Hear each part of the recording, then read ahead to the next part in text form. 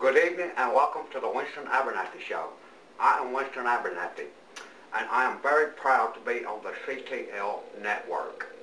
If this is your first time tuning in, we have a lot of guests on here. We talk to a lot of guests. Our first guest today is, you've all heard of the famous trial lawyer Brian Longcar. Well, we couldn't get Brian, but we did get his father, James. Mr. Longcar, come on out.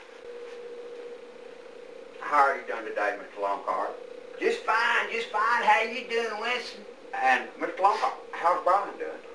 Oh, Brian, he doing pretty good. He doing pretty good. He told me to tell you hi.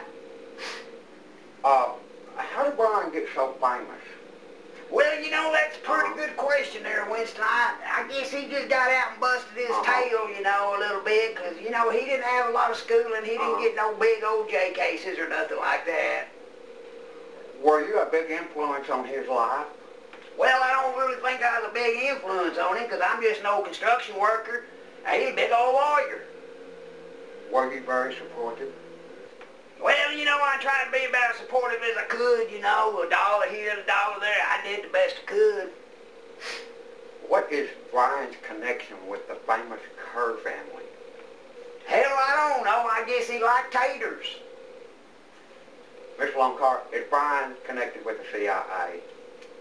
Well, I don't really know if you ought to be asking that question. Let me ask you, if he was, do you think I'd be telling you he was? Are you connected with the CIA? Now, Mr. Winston, do I look like I was ever in the CIA? And thank you for coming out, Mr. Longcar. Thank you very much. Thank you, Mr. Winston. For coming out, Mr. Longcar.